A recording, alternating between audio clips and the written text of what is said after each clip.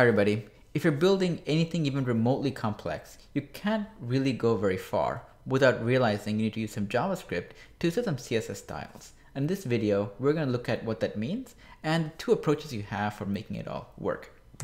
So first of all, I may be wondering why. I've been very happy using CSS to style my content, and I use JavaScript to do JavaScripty things, but why would I want to modify how an element looks using purely code? And here's the thing. There are many cases where you want to do that. Some of them are where your content is more interactive. You might be playing a game, you might be doing something where there's something's going on screen, and you can't really control it using CSS. You might need to rely on something external like JavaScript to do that. Or you want to style something dynamically based on what a user is doing. They might be clicking on something, they might be hovering over an element, and you want another element somewhere else on screen to be affected. All these things based on user input might need to be styled as well. And of course, the generic catch-all thing is you just have some code, and this code needs to modify how something looks. In all these cases, you can not really get very far with CSS, but that's where JavaScript really comes in. JavaScript comes in and allows you to do all these things and more. And there are two approaches that you have for doing this. So in JavaScript, one approach is you can set the style on an element directly. That sounds pretty crazy, but it's pretty cool. And the other approach, which is something that I like to use a lot, is where you add and remove class values on an element and have the appropriate style rule then get applied. And so let's look at both these approaches in a little bit more detail. So when it comes to styling an element directly, what it means is this. Every DOM element you'll ever run into will have a style object.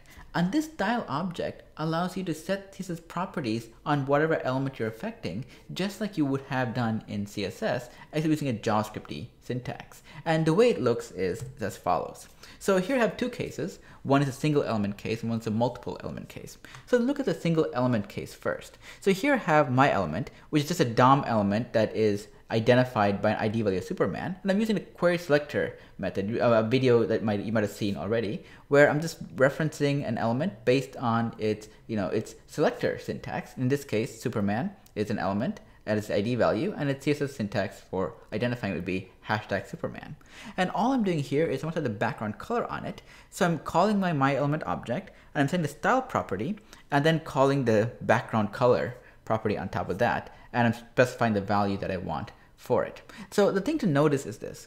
Almost every CSS property you want to use, actually every CSS property you want to use, not almost, all CSS properties you want to use, will have a JavaScript representation that you can tackle onto from the style object or style property. So the way it works is this. In all these cases, you'll have a property that has, two words like background-color or something like that. You camel case it. The first word is lowercase. You remove the dash, and the second or third or fourth words, all of them are just capitalized, and that's why the background color property looks as follows.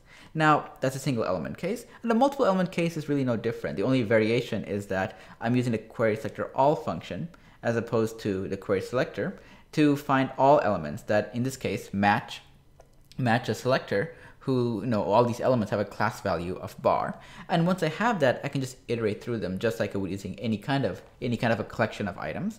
And here I'm setting the style property or style object and setting the opacity property on it and setting it to a value of 0. So basically what it means is that my code, I find all the elements that have a class value of bar and set the opacity to 0. So it's a very, very simple case of styling elements by using the JavaScript style object and setting them values on them directly. So pretty straightforward. So now let's get to something that's slightly more roundabout, but also very powerful, also something you'll be using quite a bit. The second approach is where we're going to be styling elements by modifying, adding and removing class values on elements. And the way we do that is by using the ClassList API. And what the ClassList API does, it provides you a very easy way of finding an element and deciding whether to add a class value to it or remove a class value to it or even toggle class values. It's a very expressive and powerful API.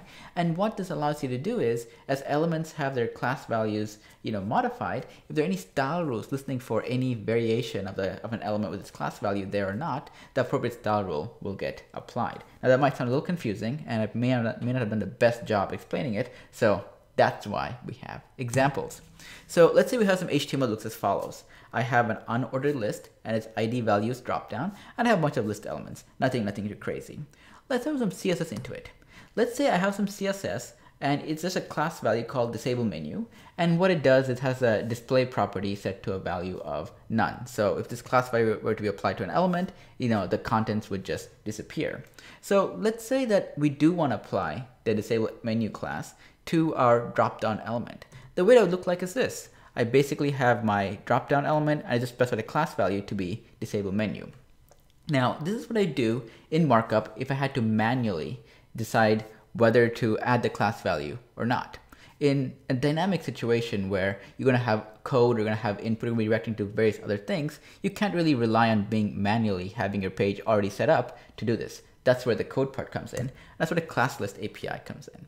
So for right now, the class list API that we really care about contains two methods that are interesting. One is the add method, the other is remove method. In the first case, we're adding a class value, and we're adding the disable menu class value to our dropdown element, which we're just using the query selector method on again, and using the hashtag dropdown selector syntax because the ID value of our dropdown is, well, dropdown. And so here I'm calling dropdown.classlist.add and disable menu. When this code runs, it is the equivalent of what you saw here, where in markup, the class value now has a value of disable menu assigned to it.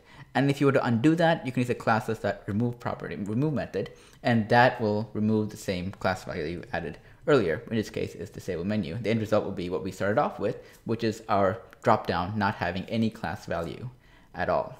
So there you have it, a very quick overview of the two major approaches you have for styling content directly. And the interesting thing is, all these things you're going to see in this particular video, you're going to see amplified and repeated many times in other videos as well, because for a lot of the work that we do, it's, I love visual things and love working on the front end side of things. And what that means is that there's a lot of JavaScript that is going to be modifying what you end up seeing, and that indirectly will use either the approach where we're setting styles directly, or we are toggling class values on an element by using the class list API. So with that, if you need any help, by all means, I'd love to be able to help you out. So post on the forums at http://forum.group.com, where I and a bunch of other friendly people, probably the friendliest people you'll ever meet on the web, will be happy to help answer your questions or just, shoot some ideas with you on how to make things better. And of course, if you like this, tell your friends and enemies.